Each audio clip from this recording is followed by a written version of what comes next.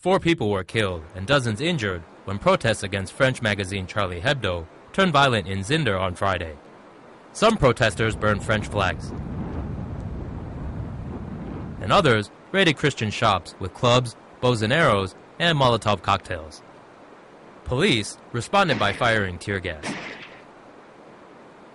An angry crowd of around 50 people had broken down the gate to a French cultural center and set the cafeteria, library, and offices on fire.